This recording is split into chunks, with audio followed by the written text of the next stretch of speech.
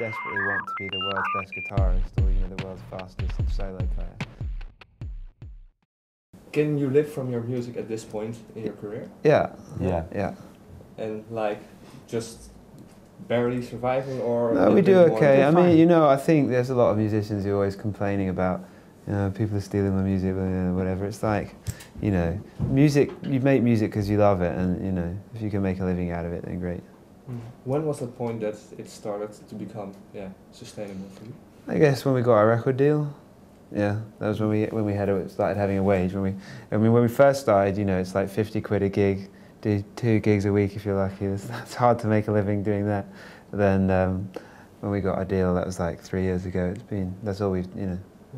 How was your life like before you got a deal? Were you still doing daytime jobs or going to school, high school, or? Well, I was. Like, Tom was studying, Still, yeah. but I was living with a friend of mine who's a musician in London.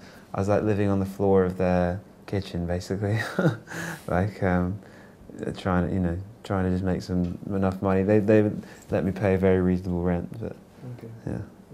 And was that always in the back of your mind, someday I'm going to make my money with music, or? I think so. How did you I was just enjoying the freedom of it as well. You know, the freedom of being able to make music and not have to think about it. You know, but I've always, you know, for a long time I've wanted to do music. Yeah. So can you remember when that feeling that you? Probably when I was about 5 or 6. Do you have an explanation for that? Or? Well, no, I mean, it's always resonated with me. You know, music. I've always loved it. You know, I've always. And then I think I started as soon as I started learning to play guitar at like 11. It just felt like a really natural thing to want to write songs. You know, I didn't ever desperately want to be the world's best guitarist or, you know, the world's fastest solo player. I just wanted to write songs, really, you know. And Tom, for you? I don't know. I've been playing violin for 18 years. Yeah. So I was always very keen. My mum was a singer as well, so very musical background. Can you remember why you started playing violin? Why? Yeah, why? Because I didn't. Well, you know, at school you have these like expos where they get all these like different instruments, like orchestral family or whatever, and all the kids can like try them out in their music lessons. I just remember like playing like clarinet and all that stuff, and just hated it. I hated anything I had to blow. And I didn't want to hit stuff either because my mum wouldn't let me. So I tried violin, yeah. That was actually how I started. Never looked back. Yeah, in what kind of genre did you start? Was it more the classical? Oh yeah, classical, yeah. Does that classical stuff still finds its way into Noah and the Whale? Yeah, I guess like First Days of Spring has definitely like there are influences and stuff. Yeah. And I just for my own pleasure, I still play a lot of that stuff. Yeah.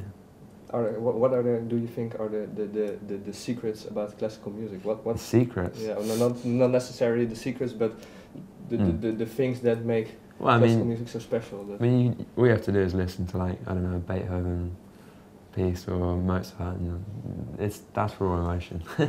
It's tangible and powerful stuff, you know. Those works, it's just so impressive. I mean, look at big like symphonies, big operas. Is it possible to catch that emotion into a pop song, do you think? Yeah, I mean, you know, I think string instruments have a natural kind of leaning towards being able to pull people's heartstrings and make them feel things that other instruments can't. But I'd be biased because I'm a violinist.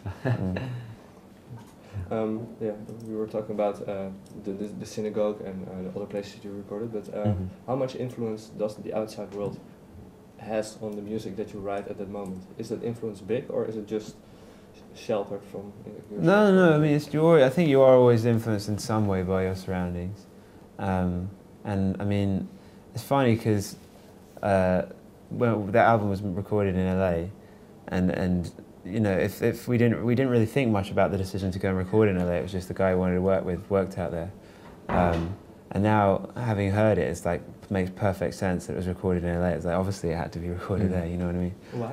I don't know, just the sound of it, and you know the way we did it. It just feels like that was the right decision. You know. But I think this album was the first time we've experimented with third-person narratives in the songwriting, and there's more sort of, I guess it's, I'm hesitant to say sort of fiction because it's not necessarily fiction, but it's more, you know, some of the stories are more kind of creative and imagined than the other ones, you know.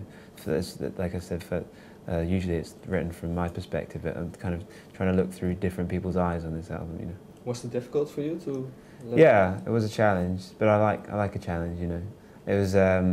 I think on this album we wanted to test ourselves. I wanted to take myself out of what was comfortable. You know, I didn't want to like rely on chord patterns I'd used before or old lyrical twists I'd had before. I wanted it to be like a new thing for us, a new, you know, a new move.